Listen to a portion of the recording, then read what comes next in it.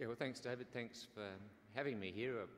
I've spoken at a few of these events. It's always a bit unnerving to be speaking on a topic where nearly everybody in the audience knows more about it than you do, but I'll try and not be too discouraged. So this is the view of primarily a resource economist looking at these problems of climate change in general and trying to figure out how that fits into the problems of coral reefs, as I've managed to pick up a view of them from talking with people like Terry, from reading the literature and so forth.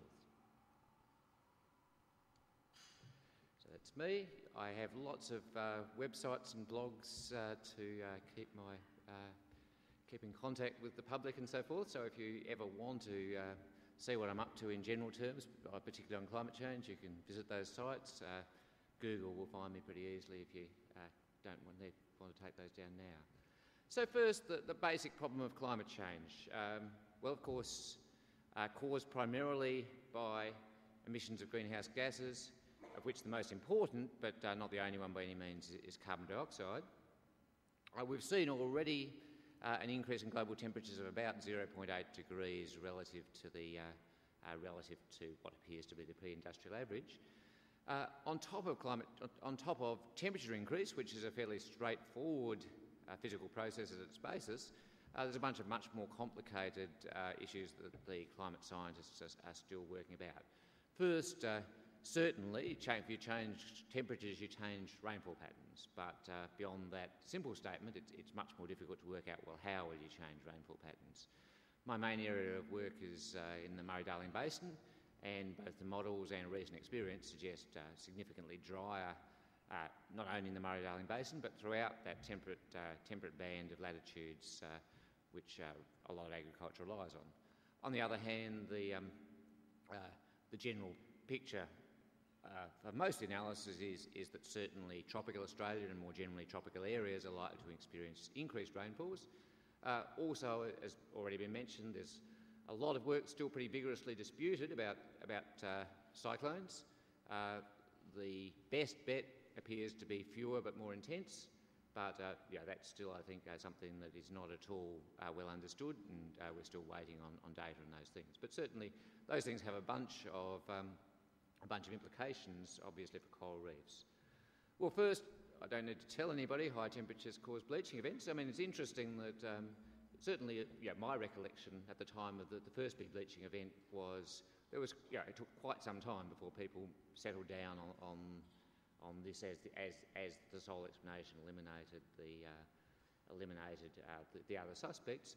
And this, I think, is a problem for all of us engaged in this climate science debate, that we need to be honest about these uncertainties while recognising the fact that we're dealing with people, a large number of participants who aren't in the least bit honest and who are quite keen to seize on any uncertainty that we might mention, to say, well, let's just wait and see, let's just wait until we've got all the uncertainties resolved, and then, probably from 5 metres or so inland, we'll try and see what we should do about the problem.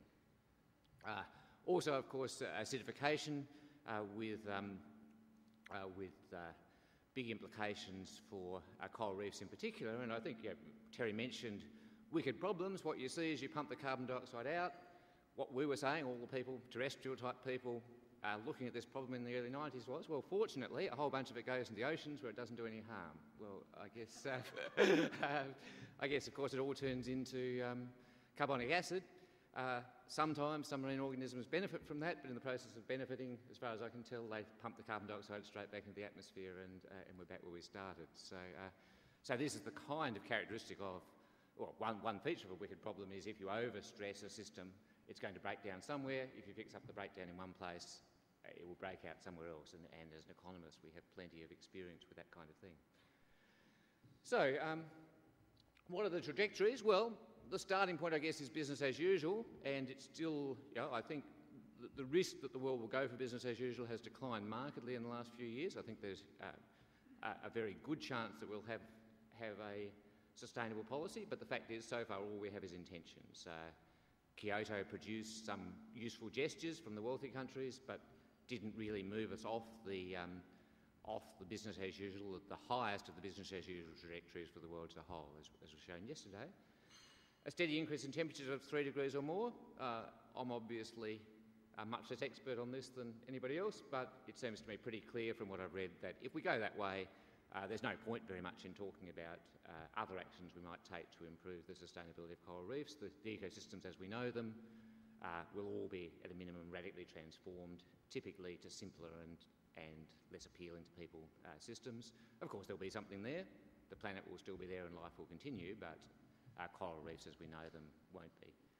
On the other hand, we now look at the optimistic story, which is mitigation and stabilisation, typically expressed either as a target for emissions or as a target for temperature. And since the climate scientists are still trying to work out what the sensitivity of the climate is, there's still a fair range of error. Those two targets are different kinds of targets. Emissions are what we can actually control, broadly speaking. Temperatures are what we want to achieve. But so the targets, in emissions terms, the plausible ones involve very substantial reductions in emissions by 2050, typically the order of 90% or so for developed countries, and all of this aimed at a target of holding temperature increases below 2 degrees C. That's still very clearly a very substantial source of stress for coral reefs. So that's the scenario when most of us, certainly thinking about world food supplies and things, broadly speaking, I mean there are some more pessimists than others, but broadly speaking, as an agricultural economist, when I think about 2 degrees of warming, I think, well, that's it, we've saved the planet and we can go home. That's obviously not the case as it relates to coral reefs. That 2 degrees of warming on top of added on to the existing status of coral reefs would be highly destructive. I should briefly mention, I haven't said much about the economics of this. The nice feature of the story is all of this is incredibly affordable.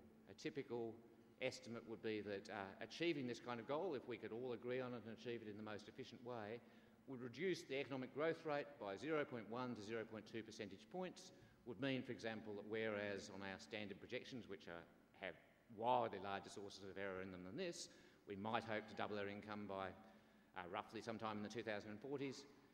On the most urgent of approaches that are being considered, it might take us till 2050s to double our income instead. So it's consistent with steadily rising living standards, and that's crucial in terms of understanding the debate, but it's also crucial in terms of framing issues of resilience and how to tackle them.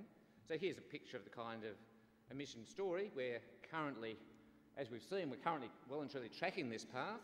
We have to take action starting from 2012, much more radical action than has been taken so far, starting with adoption at least immediately by the developed countries of emissions trading schemes. I think the experience, the reason I have optimism is experience in Europe, and I'm sure it will be replicated elsewhere, will show once we have these schemes in place, the targets will be surprisingly easy to achieve. That's been the experience of similar schemes at the local pollutants like sulphur dioxide. The Americans introduced an emissions trading scheme. They found that they achieved the targets at a fraction of the cost that they'd budgeted for, and were able to tighten those targets up as time went on. So I think if we can get past the typical national interest argy-bargy that goes on at these things, we do have a good chance of being on one of these lower scenarios. I'm not going to talk about the upper scenarios because, quite honestly, if that's the scenario we go on, then coral reef ecologists are pretty much out of business. There is really no hope under business as usual, and I think that's a message which I think is going out, and which you need to be mobilised in the front line of resistance to those who would advocate business as usual or wait and see, which comes down to pretty much the same thing. But critically, there's no guarantee, even with mitigation and stabilisation. The cumulative impact of local and global threats is very likely to damage or degrade a large proportion of the world's coral reefs, including potentially those in developed countries such as Australia. And the severity of both of these threats is going to increase over coming decades in the absence of management response. So I want to introduce, I suppose, the only really original idea in this talk is the idea of a window of transition, and that is that if we can get through to 2050 without losing major assets, the situation is going to become steadily more favourable from that point onwards in a number of respects. First, with strong mitigation, at this point we'll start to see climate stabilising. There's of course a long lag between emitting CO2 and the complete stabilisation of the climate, but if we can get the right kinds of policies, we should have pretty much stabilised atmospheric levels of CO2 by 2050. We may well be in a position to even see interventions both in the form of creating additional sinks or possibly technological interventions which would actually reduce CO2 levels, put them on a path back towards pre-industrial levels. Global population will also stabilise or peak under current projections. We've seen a substantial decline in global birth rates. The rate of addition to the population has at least slowed down, so we've got the second derivative right, but by 2050, under plausible circumstances, we'll have a stable world population. Further, we'll see substantial economic development, and this is a complicated story, so I want to try and get it right. Economic development, in essence, is good for the environment. That is, people, if they're wealthier, are much more willing to give up a little bit of that wealth to protect the environment than people who are poor. If you're poor, your kids are hungry, the fact that the fish you catch today won't be available in 5 years' time is a problem for 5 years' time. It's not, you're going to go straight out and catch that fish and let 5 years' time take care of itself.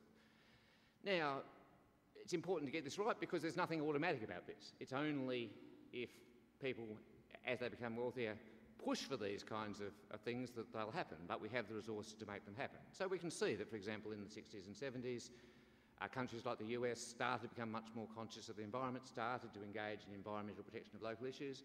Meanwhile, in the Soviet Union and places like that, where people had no voice, the policy just kept on developing in more and more destructive sorts of ways. So there's nothing automatic about it, but again, without improvements in underlying ability of people to sustain themselves, we're not going to succeed in mobilising concern about coral reef ecologies, even for their future benefits for humans, let alone for more intangible values like biodiversity. But plausibly, if we see a continuation of the improvements in living standards, and if we as a world improve the way in which we try and spread those benefits more widely, and I think there are hopeful steps in both directions, by 2050 we shouldn't be in the situation of trading off today's survival against tomorrow's sustainability. So here's some examples of the UN population projections. They vary a bit, but I think the likelihood is, the most likely is this green one where the population pretty much stabilises around 9 billion, a bit over a 30% odd increase on what we have now. That's certainly a population that can be fed with the available technology, used sensibly and sustainably. We can sustainably feed that global population, and if we can stabilise population at that level and see a gradual decline thereafter, the task of feeding the world without overstressing the resources of the planet is one which we can resolve in these coming decades. So, second sort of idea, not very original, but one that other people have mentioned already, but I think is absolutely critical, is no matter what we do, certainly no matter what Australia does, but even no matter what plausible action the world takes, we're still going to have substantial stress from global warming and climate change on coral reefs.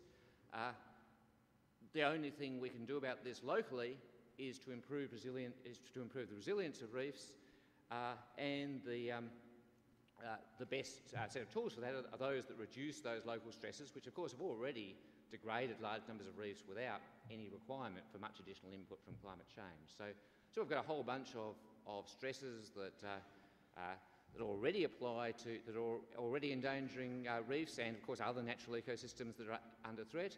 The more we can reduce those threats, the more likely it is that that systems can bounce back from shocks such as bleaching events, more severe than usual, cyclones and so forth, and return to something approximating their original state. I won't try and get into definitions of resilience here, but broadly speaking, we see a return to something like the previous state rather than a transition to particularly drastically simplified, for example, an algal-dominated reef system. So I've got little pictures here which are supposed to, the idea is, here's climatic stress on this axis. We see business as usual, it just keeps on it keeps on going up, and if we have low initial resilience, even with mitigation and stabilisation, we reach this transition before we've stabilised the system. So we can see under the mitigation and stabilisation scenario the climate stress gradually declines, but it's too late because the system has already collapsed. On the other hand, with high additional resilience, we can see that we get, my picture we just scraped by. The system is under stress, but survives long enough, thanks to its initial resilience, to be maintained. Then, as the stress from climate change is gradually withdrawn, we see some kind of recovery. So that's the kind of picture I have in mind when I think about improving resilience as a strategy. So I won't go too long over this slide. All the usual good things that are being done in the Great Barrier Reef are plausible. The big problem, I think, is the global problem, where we have to address food security needs, much larger groups of people, and in terms of climate change, what this links to is contract, converge and compensate. What that means, contract and converge, means that everybody in the world by 2050 should have the same entitlement, a low entitlement to emissions of greenhouse gases. Compensate means that we need to help poor countries bear the much greater costs of this. Rich countries need to help poor countries. So a little plug for the Coral Triangle. This is talking in a few places, and this picture just to illustrate the kind, which I've taken from Terry, the kind of magnitude of the problem to illustrate. We certainly have plenty of challenges in Australia. Trying to deal with these problems in the typical coral reef environment is much more challenging. It's a huge economic and social issue, of which I hope we'll do more. So I hope I haven't gone too far over.